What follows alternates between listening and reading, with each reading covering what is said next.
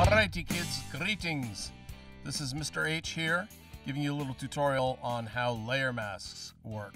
So we're going to make a document, go to File, New, and choose Custom Size, and make it 1000 pixels by 1000 pixels. A resolution of 300 is fine. That really has to do with how it would print. Then make the background contents, scroll down to transparent. So 1000 by 1000, 300 pixels per inch, RGB color, and transparent. You don't have to bother with the advanced options. Click on Create. And here you go. You have a nice transparent background ready to be filled with luxuriant, beautiful lettering and layer mask work. Okay, first things first, let's make some text. So click on the text tool down here. The shortcut for that is the letter T. Click anywhere on the document and choose the font of Arial, or I'm sorry, let's do Cooper Black. It'll be regular. And right now the size is 72 point. We'll start with that. And the anti-aliasing is sharp, and let's make the color a purple. It doesn't have to be exactly the same as mine. Just drag the color picker and choose a nice purpley purple. Click OK. And actually type the letters AC1. Alright, so we have a nice piece of text. Let's put it in the middle. And let's resize it a little bit. So hold down Shift and then click and drag on the corners. If you don't have the transform handles already there, just a quick review, hitting Control, well for you, sorry, Command T. I'm on a PC right now. Holding down Shift and dragging one of the corners out from the center, out and away from the center, there we go. We'll resize it proportionately. Okay. To finish that, hit return, and there you go.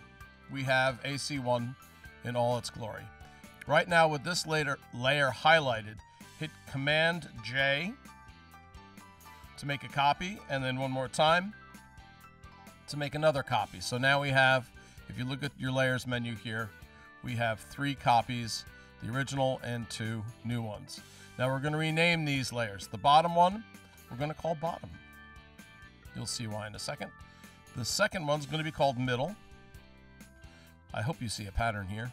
And the next one's going to be called top. Alright.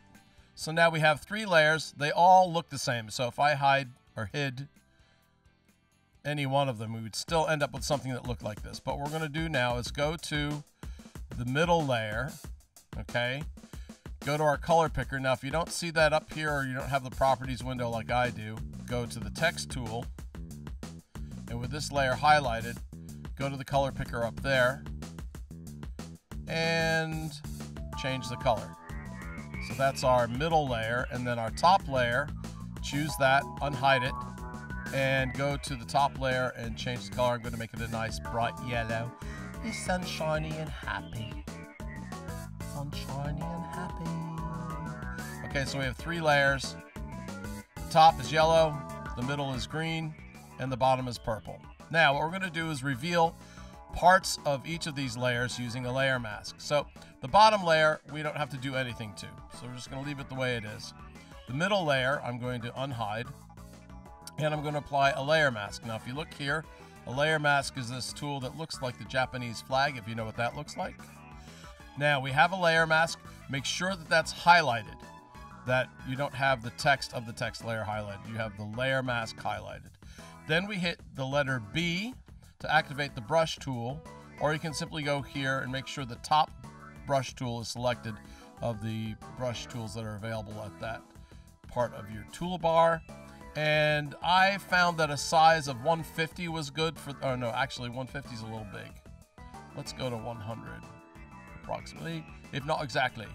And I made the hardness soft in this case so that the colors blend from one layer to the next. So now that that's done, what I'm going to do is erase the bottom part of these green letters so that the purple underneath on the bottom layer will show through.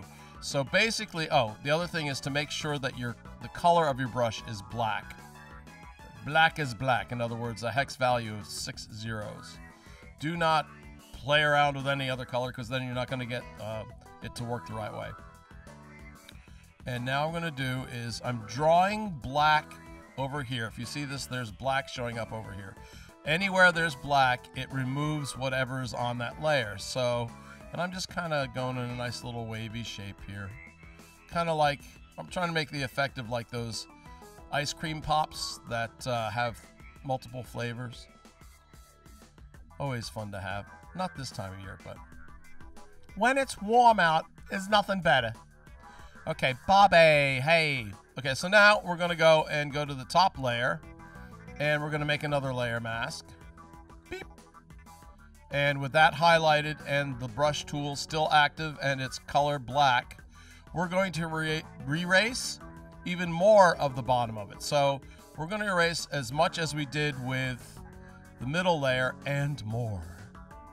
So now we're going to, so here, watch. Wiggly, wiggly, wiggly, piggly. So now what we've got is 3 layers. I'm going to erase a little bit more.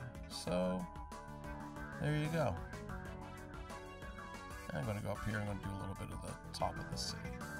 So there you go. Bob's your uncle. What we've done in a non-destructive way, in other words, we've actually not deleted any of these letters that we created. We've just revealed parts and hidden parts using the layer mask. So to prove that point, if you go to this layer here and click on the layer mask, right click on it and choose disable layer mask, you'll see all of that yellow is still there. It's just that the part that we drew on the layer mask is being hidden. I'm going to re-enable the layer mask there.